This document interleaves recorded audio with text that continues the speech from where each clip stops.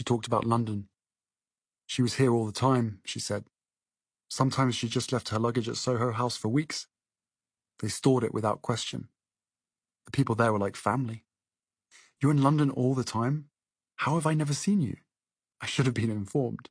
The conversation started to really flow. The initial awkwardness was gone.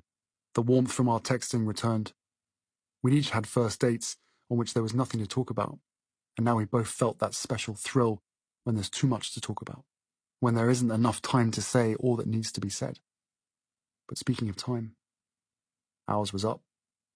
She gathered her stuff. Sorry, I have to go. Go? So soon? I have dinner plans. If I hadn't been late, we'd have had more time. I cursed myself.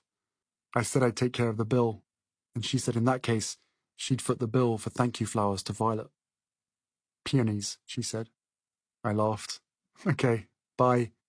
Goodbye. Poof. She was gone.